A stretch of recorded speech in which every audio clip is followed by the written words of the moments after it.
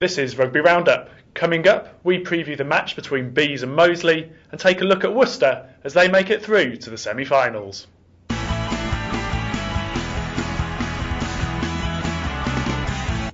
Hello and welcome to Rugby Roundup. I'm Paul Bradley and I'm joined in our Fort Dunlop studios by Brian Dick. Hi Brian. Hi Paul.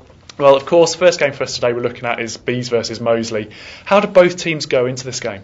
Well, it's amazing how their playoff campaigns have turned around. Actually, there was a lot of positivity going in for Bees at the start of the 6 games, and Moseley were maybe the ones under pressure. I felt in the last 2 weeks that's all changed on its head. Bees have lost 2, and Moseley have won 2. We're going to the situation now on Sunday where if Bees don't beat Moseley, they're down.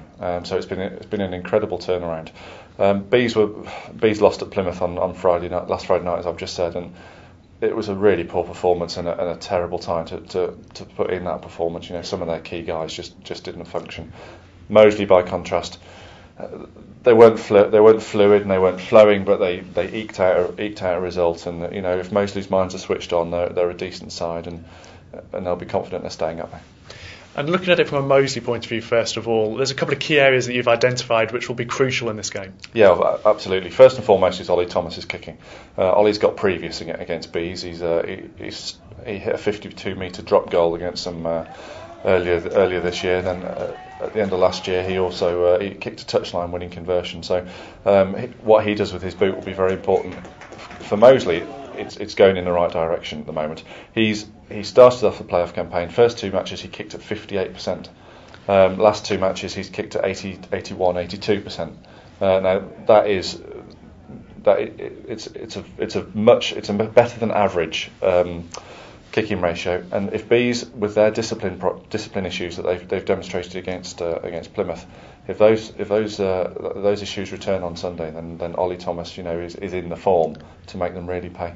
And you've also identified that the Moseley scrum could be crucial as well. Yeah, absolutely. It does tend to be crucial against in the derby matches. We've had a couple of occasions this season where props have been taken off because they've just basically not been able to cope with what's being asked of them. First game at Damson Park, Nathan Williams was taken off for Moseley. The third game, in the first playoff game at Bilsley Common, Leo Halivato was subbed because he was just getting penalised out of the game. So the scrum's very important. Moseley scrummed very well against Esher. Terry Sigley won a couple of penalties. I thought he probably could have had 2 or 3 more. I thought he had Dave Millard in quite a lot of trouble. And then the final scrum that Chevy Pennycook scores from, you'll see the Esher loose head just pops out. He doesn't even try and take the pressure.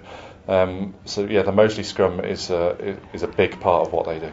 And from a Bees perspective, I suppose it's going to be about tightening up their defence and cutting out the silly mistakes. Yeah, I mean Mark Woodrow, I rate Mark very highly as a player, but he had an absolute shocker on Friday night. A sliced kick gave Plymouth the first score, and then their final score he missed their fullback, fell off him in the Plymouth half, and the defence was cracked from there. I wouldn't back Mark to have 2 poor games in such succession. One thing about him is he's a very chirpy, he's a very chipper guy, and he'll know that he didn't have his greatest game on Friday night, and he will. I would imagine him to be 100% better this weekend. And how do you see the game going? Are you going to sit on the fence on this one, or are you going to pick one of the 2 sides you think is going to come out on top? Well, it's not really a question of sitting on the fence because it is really the flip of a coin, and is it heads, is it tails? I'm not honestly sure what happens. Who's going to be standing when the music stops? If you press me for a result, I have a feeling Bees will pull it out of the bag this weekend.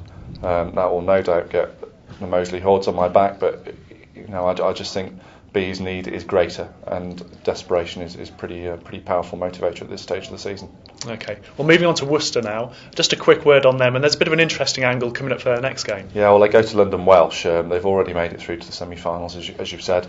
So there's not a huge amount riding on it, but it'll be interesting for a couple of the London Welsh boys, Eric Classens and Josh Drawninui, who've actually signed to play for Worcester next season. They can't derail Worcester's promotion campaign at this stage. They might further down into the playoffs, but it'll be interesting for them playing against some of their future teammates if selected.